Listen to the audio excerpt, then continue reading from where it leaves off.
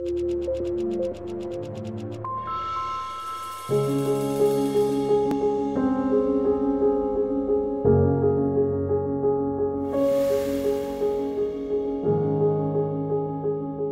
World Health Organization defines social determinant of health as the condition in which people are born, grow, work, live, and age. These are broad and complex, of course, and include many, many factors. Everything from the quality of education a child receives, to the neighborhood he grew up in, to the kind of food they have available, and to the discrimination they experience. We tend to think that our health is mainly determined by genetics.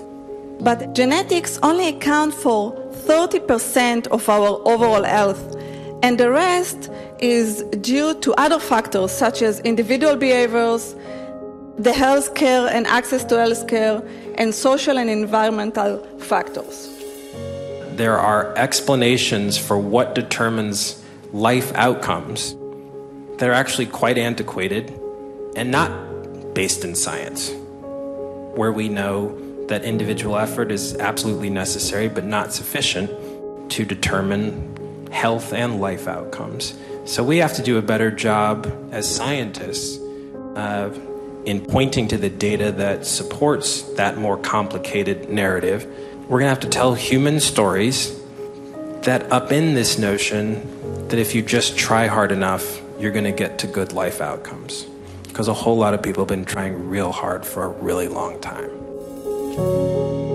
If your housing is unstable from month to month, if you live in fear or concern that someone close to you is going to hurt you, if you don't have enough money to cover essential expenses like food on a regular basis, how important is it going to be for you to get vaccinated, or for you to get a mammogram, or for you to take your child to a well-child checkup? What we know is that when these basic needs are unmet, it is associated often quite strongly with a lot of really adverse health outcomes. So worse or more compromised mental health, physical health, healthcare utilization, ER utilization, inappropriate or incomplete use of prescription medications, appointment keeping, higher costs. I think that we've got to get out of the mold of thinking that we are healthcare providers and that we are healthcare companies, and begin to think that we really kind of embrace this notion that we are in the business of working with people and changing the course of their lives. And it's not just about their physical health. Pick a person on a government program who lives in an underserved part of the community, and they've got diabetes and they've got heart disease.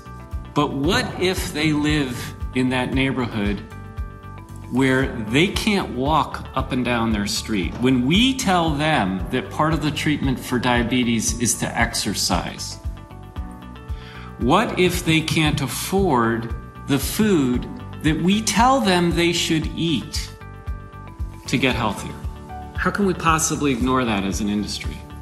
We have a business imperative to be really, really good at what we do and help people get healthier on behalf of our clients. It's not just a business imperative.